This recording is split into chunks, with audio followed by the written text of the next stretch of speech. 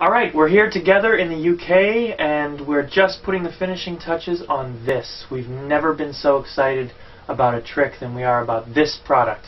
This is Moser's Miracle Monte. I saw Wolfgang do this when I visited him in Austria, and that was it. It was done. I had to have it to perform. This is my new closing piece when I'm doing Strolling Magic. I always wanted a 3-card Monte effect.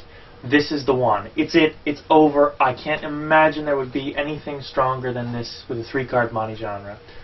This is the trick we've both been performing for the last couple of months. If you've seen us at a convention, you will have probably seen us perform this. It's a lot of fun. It's a great Monte routine, and as you know with Vanishing, we're not going to just show you highlights of the trick. We're not going to show you people going, wow, that's the best trick ever. We're actually just going to show you a full performance video of Wolfgang performing this great trick. So it's coming up now. Check it out.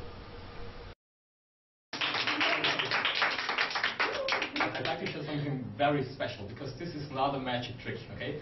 It's more like a game of cards, okay? Okay, there's a little swindle involved also, but just a little bit, okay? Okay, actually it's cheating, but I will show you that. Okay? It's very simple. You just need 3 cards to play this game, okay? The 2 black cards and the ace of hearts. And you just have to follow where the ace is. If you know where the ace is, you win, okay? First we're going to mix up the cards, face down, okay? So mix them very slowly like this. Okay. Now, if you would have to guess which one which is the same, I think where's the ace? The one in the middle, okay? Would you like to bet, let's say, 500 euro? No. No, okay. Oh, what a pity. You would have won, okay? But the first one is always the easy one. We'll do it in slow motion this time. Okay, slow motion, watch the ace of hearts. Okay, slow motion. Okay, like this. Now, if you would have to guess, what would you guess? This one. Sure? Okay, good thing. Good thing you didn't bet any money this time, because the ace is the one of your game. I know what you think. You think I have 3 cards and you only have 2 eyes. Okay? So this time we'll get rid of one of the black cards. Okay? So we're just going to use these 2. And to make it even more fair, I will mark the ace with the paperclip. Okay?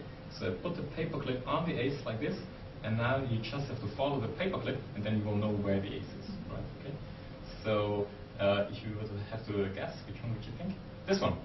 This one. So you sure not this one? What would you think? This one too. A lot of people say it's this one, but you're right. You're right. See, the red one is always the one you never expect. It's the one on the table. Just turn it over. You see, oh my God! Maybe one last time. One last time. And this time, to make it absolutely sure, I will mark the ace itself. Okay. So I'll take the ace and I will tear a corner of the card. Can you see? Okay. Maybe the lighting is not too good here. Let's do it like this. Okay. Can you see? Or maybe just do it like this. So forget about the black cards. Okay. The black cards are just to confuse you. Now, it's very simple, because this time we have proof, we have evidence which one is the ace. Okay? Which one is the ace? This. Right, okay? Now, even if I get rid of the evidence, the proof remains, okay? We have still a missing corner. Even if I mix up the cards. Okay? Now, be honest, now you would bet every money you have on this card, right? You would? Really? Sure.